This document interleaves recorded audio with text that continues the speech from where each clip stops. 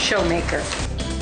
Emotional moment and tears in the courtroom as the testimony in the Dr. Teresa Sievers murder trial continued today.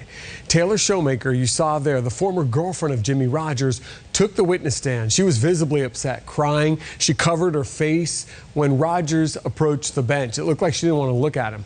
Hi, I'm Patrick Nolan, along with my co-anchor Jane Monreal, who's outside the Lake County Courthouse with more on this much-anticipated testimony today, Jane.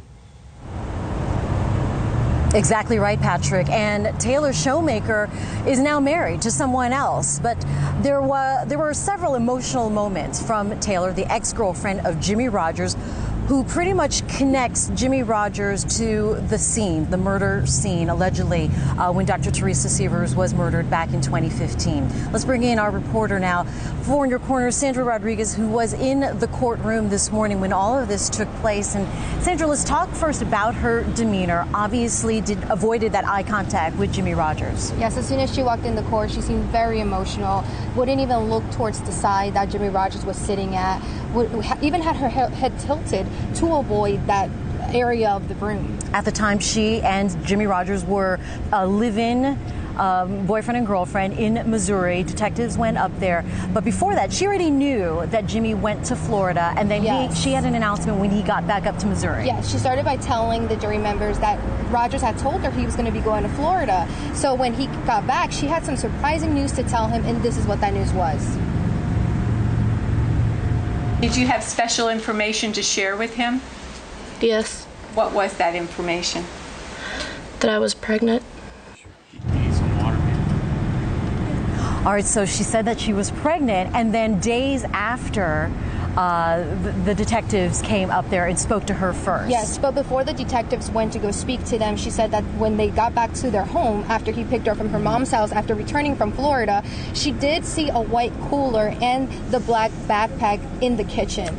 There's some of the evidence. Some of the evidence has been presented. Now, when the state asked her what was inside of those items, she could not remember. She said she could not recall. But after the state allowed her to review some copies of some former statements that she had made, she said that inside of the cooler, there was a box of gloves and a pair of boots. And then inside of the backpack was that blue jumpsuit that keeps coming up throughout this trial. And it's one of those pieces of evidence that she led detectives to. And she says that that happened after the first visit from detectives to her home, and she became suspicious after Rodgers told her that they had to take this trip somewhere, and this is where that trip was to. First, we went down to his work in Go Run. And what did you all do in Go Run? I sat in the car, and he went in and got his phone and put under a water fountain and then crushed it, and then got back in the car.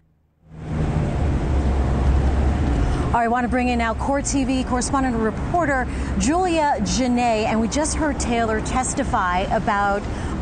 She said that she was told to crush the phone and some other pieces of evidence, including the blue overalls that were allegedly linking Jimmy Rodgers to the scene of the crime in 2015. Right, a lot of strong information coming out for the prosecution, but the defense on cross, you know, they are trying to attack the credibility of Taylor Shomaker, and they are also bringing up the fact that she might have financial motive to be there on the stand today, bringing up two things. One, that she may be getting paid from the Lee County Sheriff's Office to be there, which she refuted, but they said that there is a program that she's getting $400 a month for, and also that she's been doing some media interviews and was paid recently to fly out to California for that interview. There were a couple of holes in her testimony about being flown out to California. She said, no, I didn't go out to California. Well, she said she didn't go out to California to interview with Netflix. But later she said she was interviewing with a docuseries company.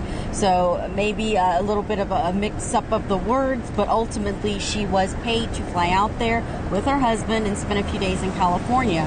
Defense trying to say that she's got some financial motives. Some credibility issues there as well. Do you think her testimony helped or hurt the defense? Well, you know, both sides were using it for what they needed it for. She's obviously a state witness, and they wanted her to bring out the fact that she heard from Jimmy Rodgers that he said he did this, and he did it with a hammer, so that was strong for them. But it's up to these jurors to decide and weigh whether her testimony is credible and whether they will use it against Jimmy Rodgers. Anything else we should know about their relationship? Well, she talked about the fact that he was a good father, that she did not want to come forward with this information. So that actually helps the prosecution because she's not a witness that was out seeking to turn her boyfriend in, but felt that she had no other choice. All right, good point. Julia Janae from Court TV, thank you for joining us as well. We're going to hear from our legal expert, Dr. Pamela C. from FGCU. Like we talked about, she kept on saying, I do not recall. She had to refer to her notes. Does that help her testimony? Who does it benefit in the case? The defense, the jurors, the state? We're going to talk to Pam C. at 6:30. For now, we're live in downtown Fort Myers. Jane Monreal, Fox 4 in your corner.